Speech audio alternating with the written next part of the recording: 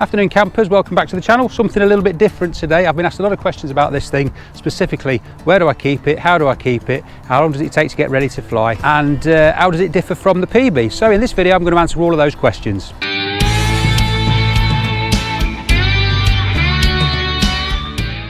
So my aircraft is hangared here at Micro Maintenance at Darlingmoor Airfield, and it's kept in the hangar in the state that you see me behind. So it's semi-rigged or semi-de-rigged.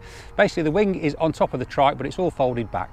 The advantage of this is it doesn't take up a lot of room. It's cheaper to hangar it because it's de-rigged. It's very manoeuvrable, as I've already showed you. Very often, if I've not been flying for a while, I'll come back to Darlingmoor and I'll find that my aircraft is buried at the back of the hangar, about 7 aircraft deep. But the advantage of it is because it's so small and manoeuvrable, you can thread it in between other aircraft. You can slide it under the wings of things like a C-42 and stuff like that. It fits underneath those, so you can thread it through without having to do a lot of manoeuvring. So that's a big advantage. So what I'm going to do is I'm going to see how long it takes me to de-rig it, and with the head cam I'm going to walk you through the process and show you what's involved. So the first thing you need to do is take off the wing cover. This is basically here just to keep the wing protected from bird crap and other such stuff.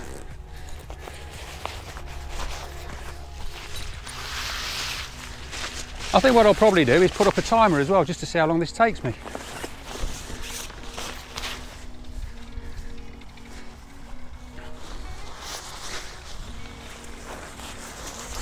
When you buy a wing, an Aeros wing, it comes with loads and loads and loads of these blue bags. There's lots of them. Some of them aren't even on here at the moment, some of them are still in the hangar. And initially it can be quite daunting remembering where they all go. And I must admit I still struggle where some of them go. If you do buy a wing though, a Flylight, an Aeros wing I should say, from Flylight or from one of the dealers, don't worry though, they will spend an entire day showing you where all of these bags go. And they'll take you through the rigging and de-rigging process. And the more you do it, it becomes second nature anyway. There's Mr. Fowler.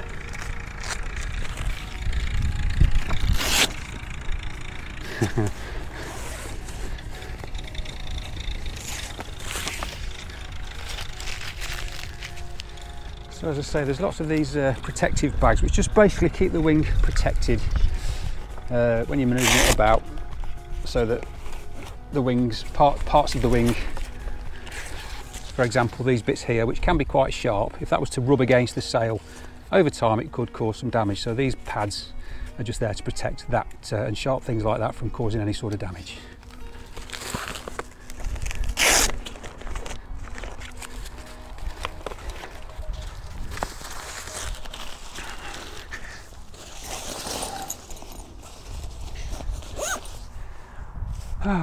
Right. Okay, so this is the front of the aircraft. These are the battens. They're kept in a bag which are stored on the top of the wing just down there when the wing's not in use. Put those to one side for a moment. Make sure you don't stand on these because that would be bad. And then basically the wing just folds out. Let's just make sure I've got all of that on this camera. Yeah. Let's just move you back here a little bit. There we go. Okay, so the first thing you need to do is take your battens, again in a nice blue storage bag.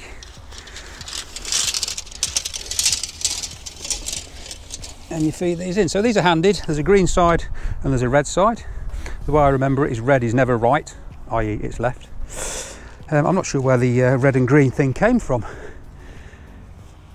If you know why we have a red side and a green side and why the red's on the left and the green's on the right, you let me know. There goes Mr. F. Noisy bugger.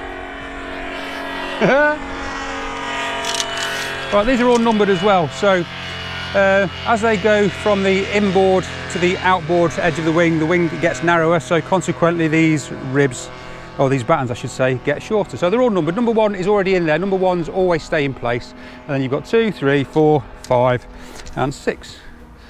And then these just go in the batten pockets in order.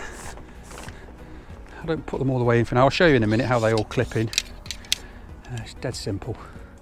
This wing really is very, very simple to put together. 3,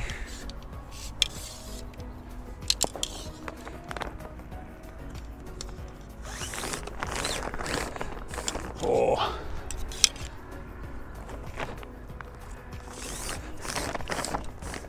5, 6, and then there's 2 more battens. There is a transverse batten which goes crossways, hence the name, in there. I'll show you what that's for in a minute. And then there's this outer edge over centre catch. So basically you fold it in the middle, and I'm not going to be able to show you this, I don't think. Will I be able to show you this? There's a camera reach in there. Just down there, there's a little tang which the end of that goes into. And then the other end goes into this little webbing strap here. And then once you've got both ends in place, you push it in the middle and it locks like that. And there's an outer, I think these are called sprogs. I'm sure somebody will correct me if I've got it wrong. Just wash out rod, it just keeps the leading edge up. And then an inner sprog, which rests on the underside of this transverse batten. And that's what gives you your reflex, which I'll tell you all about in a minute.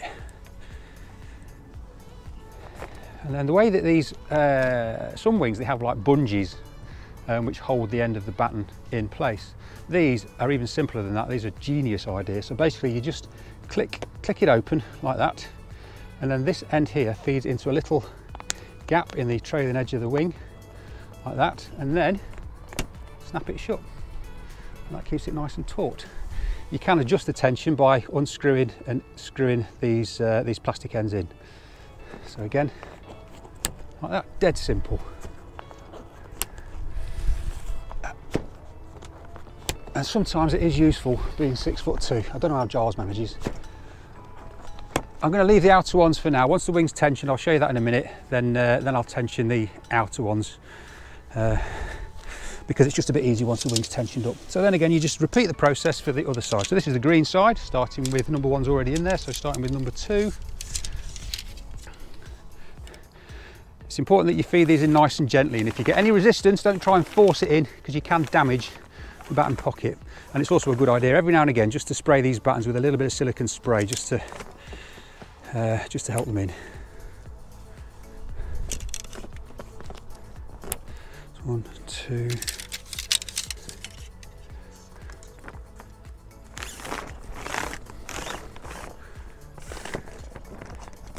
3.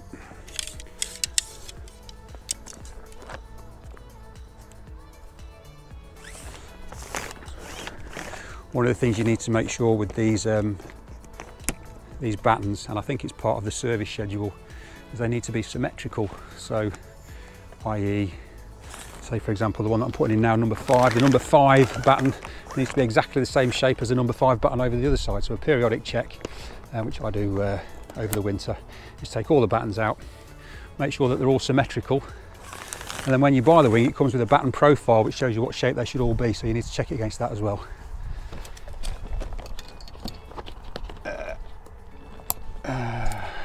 Do the inner sprog, and then again on this side you've got the transverse batten, which I should really have put in first.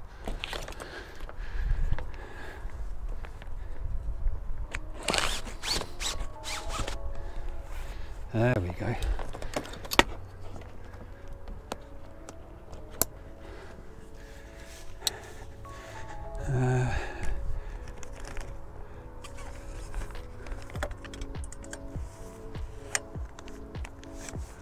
I should just say at this point I'm just putting the wing together. I'm not doing any pre-flight inspection. That is a separate process that you should do once you've assembled the wing.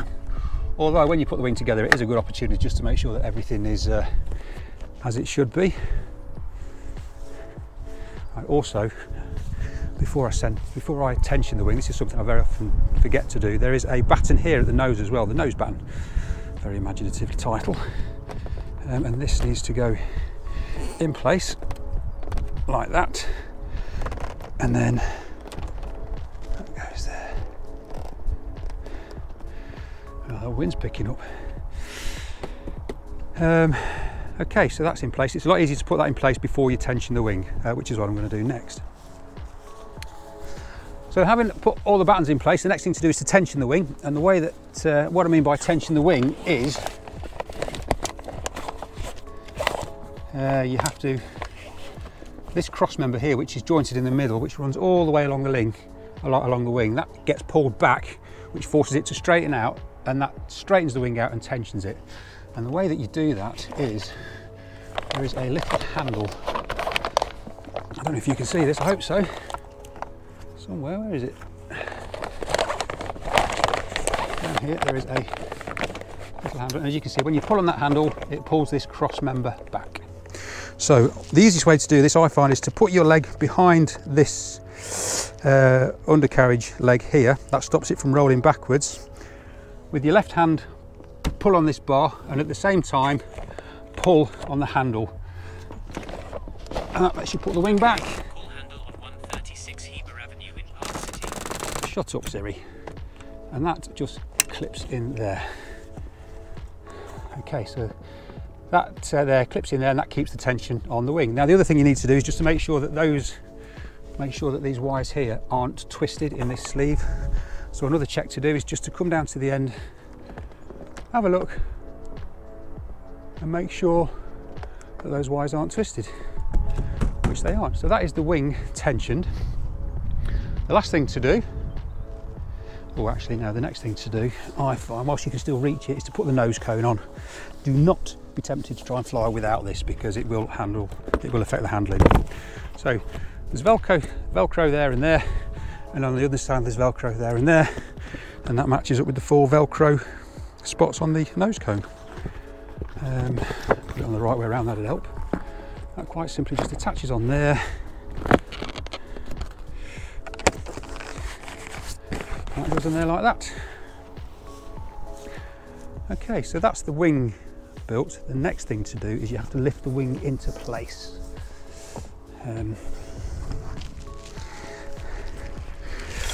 So, lift it on the control bar, lift the wing up, and you hear that click? That click was this silver, it's like a spring-loaded little tab. The front strut, there's a tube inside a tube, and that's what lets it slide up and down. And this strut here, when it gets into the right place, these fire out and lock it into place. But then as a safety measure, there is also an extra, not sure what this is called. I don't know what it's called. Basically you feed this through. These locking rings, these are all over the aircraft. So I should say really it's not a good idea to put your aircraft together in long grass like I'm doing, because if you drop these in the grass, they'll never be seen again. But they're not expensive. Okay, the last thing to do, now that the wing is lifted, this tube here, when the wing is down, it's at more of an angle. And there are 2 bolts that go through here which hold this tube in position. So once the wing is lifted into position, should have got this ready beforehand. There's an extra bolt which lives in that bag all the time.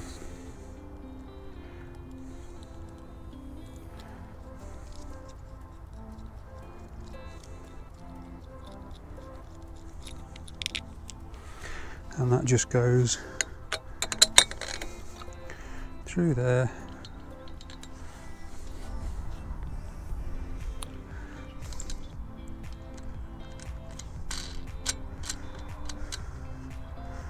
Don't need to do it up dead tight.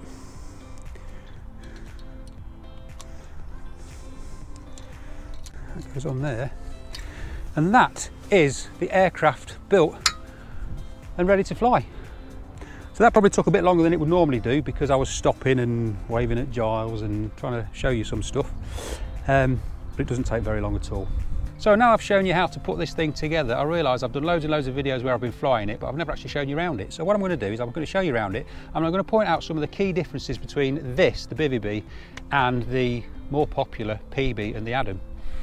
Because there's lots of videos about PeaBees and Atoms on YouTube, not so many about this thing. So I'm going to show you some of the differences.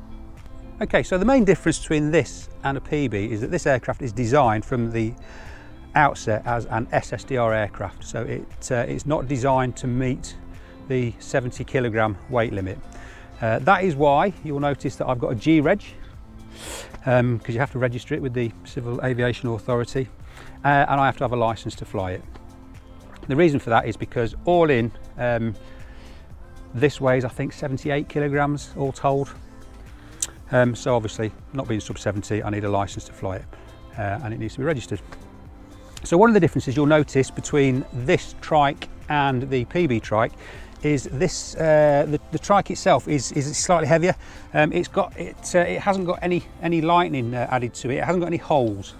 This Trike is actually cheaper than an Atom Trike or a PeaBee Trike. The reason being that the Atom and the PeaBee Trike starts out the same as this, but then Flylight have to drill loads of holes into it to make it lighter. Consequently, it's more expensive because there's more manufacturing that goes into it. But this is a solid tube here, so no holes in it. That does have a bit of a disadvantage in that if you need to feed a wire from the front end down to the back end, in the Atom and the PeaBee, there's loads of wires that run down this middle bit. You can't do that on this, so you have to get some clips and Velcro and all that sort of stuff. But that's one difference anyway. The tubes are all solid with no holes in them. The next difference between this and the PeaBee is the engine. This has got a Corsair Black Bull engine on it, so it's 235cc and it puts out 33 brake horsepower. It is noticeably bigger. If you stand this next to a PeaBee, this engine is noticeably bigger. And also the prop's longer. This is a 1.4 metre prop, whereas the Motor 185 engines are normally turning a 1.3 metre prop. So this puts out, as I say, quite a bit more power. It's also heavier, which is another reason why this aircraft would never make sub 70 kilograms. Okay, so by far the biggest difference between the BivvyBee aircraft and the PeaBee and the Atom is the wing. The wing on this is an Aeros Fox 13 TL wing, and it differs quite significantly from the Atom and the PeaBee wing. The main difference being that you'll notice that this aircraft has solid struts.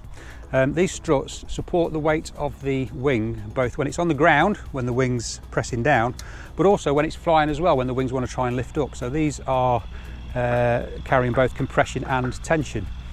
On the PeaBee and the Atom, these aren't solid struts, these are just flying wires, and they support the weight of the wing in the air when the wing's lifting up. When the PeaBee and the Atom wing is on the ground, the weight of the wing is supported by a king post which pokes out the top of the wing and a series of luff lines. Whereas you'll see on this wing, it's a topless wing. There's no king post poking out the top. One of the advantages of that is that if you are leaving the aircraft rigged, you don't need as much headroom. Also, if you fly in limbo competitions, then every little bit helps. Right, so sitting in the aircraft, let me just take that off.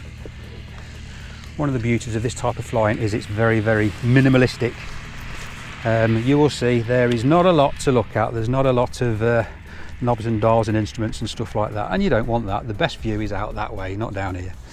But I'll show you what little bits I have got.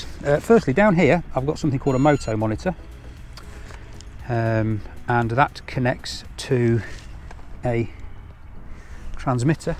Sorry for the sunlight, which is just up there. I'll show you a better picture of that in a moment. And obviously the engine's not running at the moment, but the Motomonitor detects or picks up cylinder head temperature, 22 degrees there, and there's also a graphical representation of the cylinder head temperature there. There's an alarm built in, so if the cylinder head temperature gets too hot, then this thing will start beeping and start flashing and tell me. The centre dial there is engine RPM. At the moment is 0 because the engine's off, and this seems to be fairly accurate. From this you can work out what sort of engine RPM you need in the glide and the climb and all the rest of it. You can also use this to make sure that you are getting full power. At full power my engine tops out at 8,000 RPM. It also gives me a rate of climb, which is on this dial here. At the moment I'm not climbing because I'm not moving, but it gives me the rate of climb in meters per second. I wish it gave rate of climb in feet per minute because that's what I'm more used to. I don't think you can change it. Anybody that does know if you can change it, please leave me a comment below and let me know. You can also fit an exhaust gas temperature to this Motomonitor. My aircraft hasn't got that because there isn't anywhere in the exhaust to fit the probe, but that's what this dial over here is. That's why it says that stands for error. It's just saying that that sensor is not connected.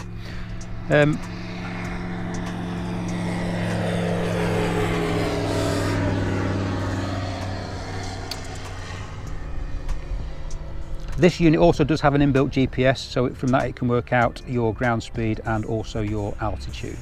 And it also gives you the time as well. So that's my Motomonitor. Moving up, I've got a straightforward compass for if you're doing any navigation the old-fashioned way. You need to be able to know which way you're pointing, so that pretty much speaks for itself. This thing, now then, this is called a Quadlock. I get asked a lot of questions about this. A lot of people saying, how do you fit your mobile phone to your aircraft? And I do it using a Quadlock. These are brilliant. I've had these for years. I've used these for cycling. I've used them on my motorbike, and they are becoming increasingly popular for these sorts of things. So basically this Quadlock mount, it fits to the front strut as you can see, and then my phone has a special case, a Quadlock case, and basically that hole there fits that nicely. And the way that you attach it, you can do it one-handed. You just line it up, twist it, it clicks in place, and that is there now. That is not moving anywhere. And to release it, you just press that little blue tab there, give it a twist, and off it comes. So it is that simple. So if you are wondering how to connect a phone or hold on to a phone, then look at the Quadlock website. They've got cases for all different types of phones, and if your particular type of phone isn't listed, they do a universal mount, which is basically this bit here that you can stick onto the back of any flat case. So moving on up, we come to this box here, which is called a SkyEcho, and this is an EC device, or an electronic conspicuity device. There we go, I managed to get that out first time. Oh, I hate that word, conspicuity. So what this does, in simple terms, is it sends out a signal. I think it's called an ADS-B signal. I can't remember what that stands for. I'll put that on the screen. But it puts out a signal which transmits my height or altitude, and also my position, and it detects that because there's an inbuilt GPS in this thing, which I think is more accurate than on my phone. So this is what I use for GPS positioning as well. So it sends out that signal, and it also picks up the same signal from other aircraft that are fitted with these types of devices, so that I can see where other aircraft are and they can see me. And that's the whole idea behind it. It's a safety thing. It's a case of it improves situational awareness, especially if you're in a busy bit of airspace where there's lots of aircraft. You can see where a lot of them are. You have to bear in mind that not everybody is running electronic conspicuity, so you still need to rely on Mark 1 eyeball, which is the #1 means of finding out if you are going to come into conflict with anything else. So the way this works then is my iPhone, this thing puts out a Wi-Fi signal, so PeaBee SkyEcho. So you connect to the Wi-Fi, and then I run an app on my phone called SkyDemon, which is here. So if I type fly, I want to fly using my SkyEcho. There you go. And it's now picked up my position, and it's showing me on Darlingmoor Airfield, which is good because that's where I am. I don't know if there are any other aircraft about at the moment. There we go. So, there's Mr. Fowler.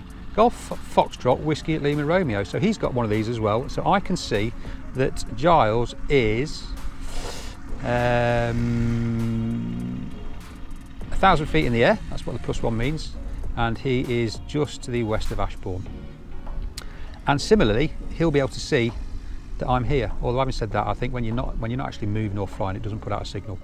But essentially, that's how it works anyway. So that talks to that. And in terms of instrumentation, that is it. It's about as basic as you can get. In terms of controls, then I'm not going to go into how a Flexwing flies because that's not my job, I'm not an instructor. But in terms of what this aircraft has got, it is fitted with a foot throttle only, which is on the right hand side there. There is a foot throttle. And on the left hand side, this aircraft is fitted with a single disc brake, which I'll show you in just a moment. This brake is surprisingly effective. It is more than capable of locking up the front wheel, particularly if you're on wet grass.